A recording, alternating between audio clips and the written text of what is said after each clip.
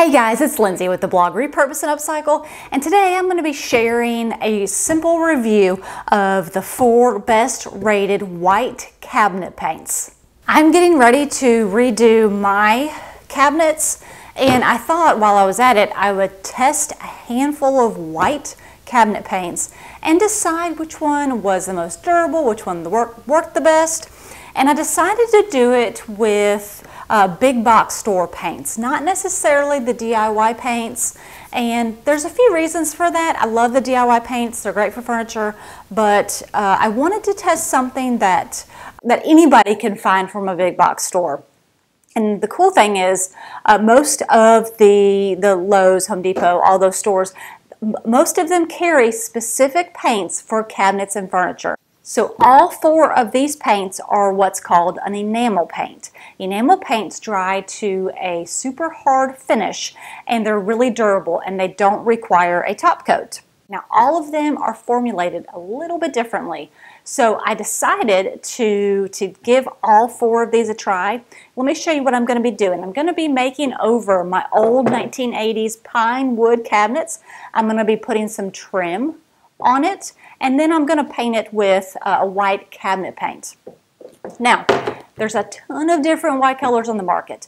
I have chosen these 4 paints that come with already ready mixed regular white paint. You're going to see that all of them might be a tad bit of a different shade, and so I'm going to also test the durability. What I'm really looking for is a super durable, easy to use white cabinet paint. Now this post isn't how to paint cabinets. I have a few more posts on that. This post is really just comparing these 4 products. But I will give you a quick little breakdown.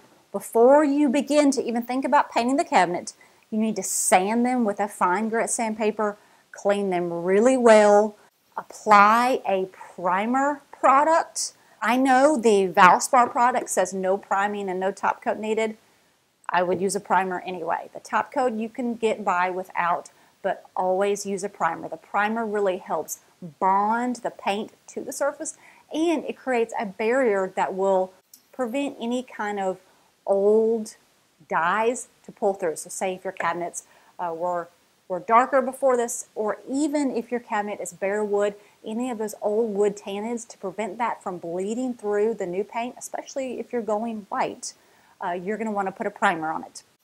So after you have sanded it, cleaned it, primed it really well, then you're ready to apply the paint product.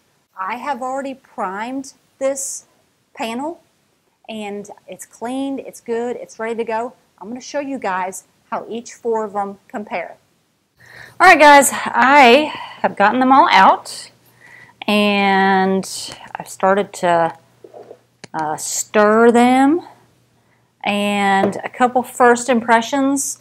The colors look very similar. Of course, it's going to change once you put them on the board.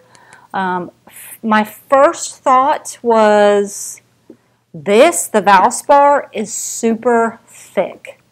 Whether that's good or that's bad, I would think it would make it harder to apply. A lot of these seem to flow, or their consistency seems to be the same. This one is the runniest for sure, the Sherwin-Williams. Valspar is the thickest, and these 2 are very similar in consistency, the Behr and the Benjamin Moore. So here we go.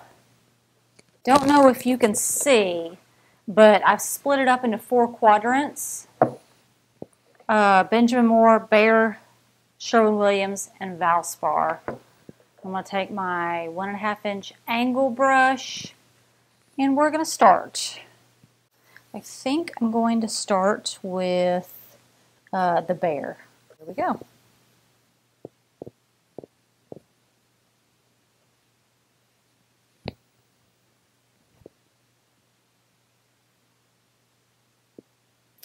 I love how bright white it is.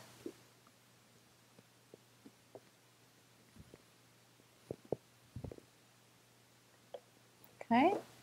Next, I'm going to go to the Benjamin Moore. The Benjamin Moore and the Behr are very similar consistencies. Definitely, these are definitely bright white colors. Okay, just in looking, the Behr, I can already see through it. But the Benjamin Moore has a real opaque consistency. You can't see through it. I mean, I don't see any brush strokes. That looks really good. All right, next we're going with the Sherwin-Williams. The Sherwin-Williams was definitely the runniest. And yes, I think the Sherwin-Williams is probably the thinnest of all of them.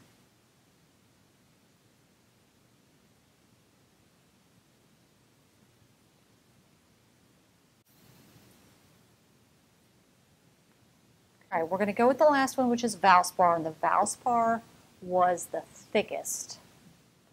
Like, it's almost, that would be hard to put in a paint sprayer. Most people spray their cabinets. The Valspar, I'm going to tell you right now, is going to have to be thinned a lot.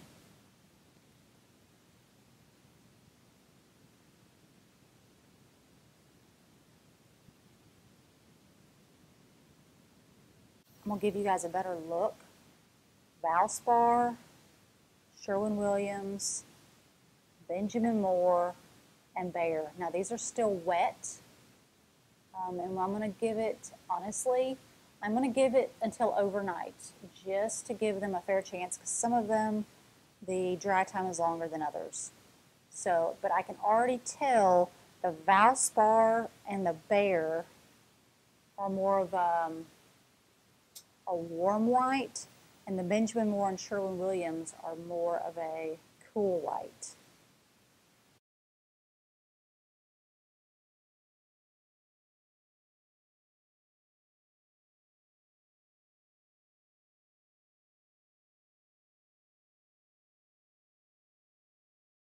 It's day 2, and these are completely dry with a second coat.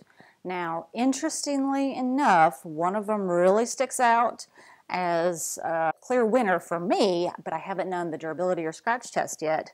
And the color shades are interesting. The different color shades, I figured they would be more similar. Now, I think maybe I touched on this a little bit yesterday, but the Benjamin Moore and the Sherwin-Williams are both a satin. When I looked at reviews, the satin in these two cabinet paints was the best rated, and Behr and Valspar, it was a semi-gloss. So these are different sheens, but like I said, I looked at what had the best reviews. So right off the bat, you can see the Benjamin Moore and the Sherwin-Williams is more of a cooler, darker white. The Behr and the Valspar are bright whites. And these are the ready-made white colors. This isn't a specific color, it's just the ready-made white colors. Which, by the way, you can have these colors mixed into any color white you want. So, let's get back to the actual paint samples. Let's talk about these a minute. Now, yesterday, I probably did apply these a little too thick, but it gave me a good idea of really how these paints will self-level, and the Benjamin Moore self-levels beautifully. Sherwin-Williams comes in second. I can still see the brush strokes. Other than the Benjamin Moore, you're probably going to need to put these in a paint sprayer to get a super smooth finish. Now, I did not sand in between coats. I really wanted to see how they self-leveled. I wanted to see durability, but if you use these in a paint sprayer and sand in between, you can probably get a really smooth finish. Benjamin Moore would be your go-to paint if you're not going to be using a paint sprayer, okay? Especially on existing cabinets, you can pull the doors off, but most people, you can't. Most people don't spray the cabinet itself. They're going to manually paint it with a roller or a paintbrush. So Benjamin Moore, as far as self-leveling, I mean, I can't even barely see that it's there. All right, scratch test. Let's go to the scratch test. I'm going to take a flathead screwdriver. I'm just going to test this a little bit.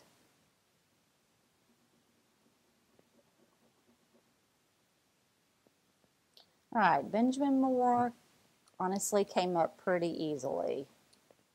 All right, Behr.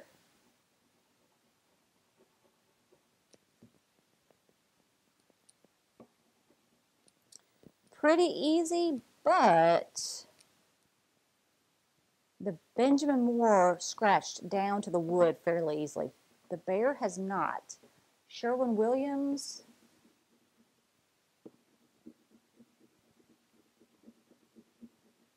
sort of the same as Benjamin Moore. It scratched down to the bare wood fairly easily. Valspar,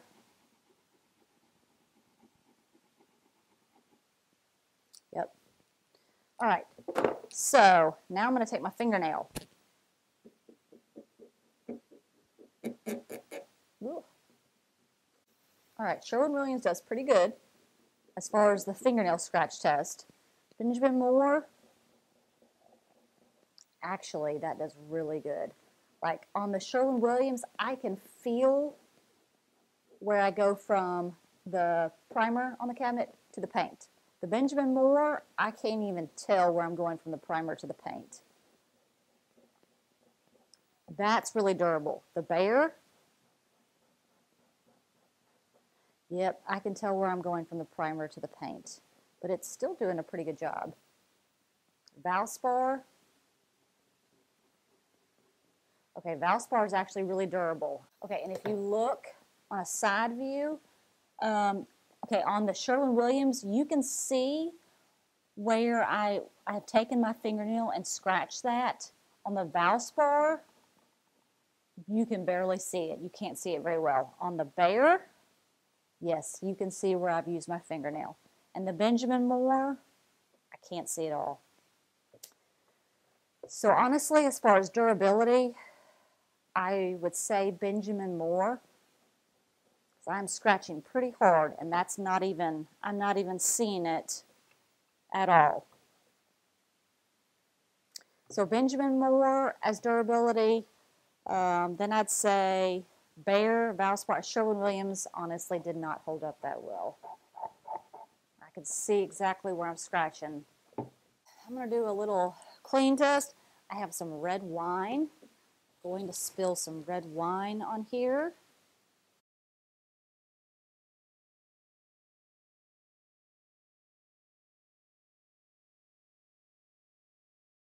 Okay, now I'm going to take some cleaner. Now I'm going to clean it and see if I can tell a difference.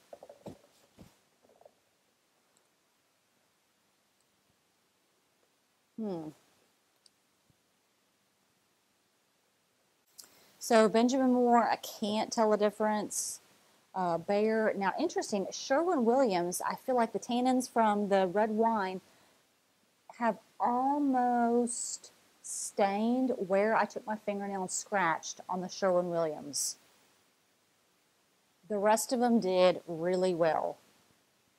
All right, guys, this about completes my little experiment with the 4 best types of white cabinet paint. Overall, guys, I feel like Benjamin Moore kind of blew it out of the park as far as durability, as far as self-leveling. I mean, I even put the paint on thick with a paintbrush, and it looks amazing. Durability, I could scratch it, nothing came up. Even after I poured the wine on it, still it wiped up easily and nothing showed. I would say second place, I would probably go with, I think it's a tie between Sherwin-Williams and Behr. The Valspar was super thick, and it didn't self-level at all. I see a ton of brush strokes.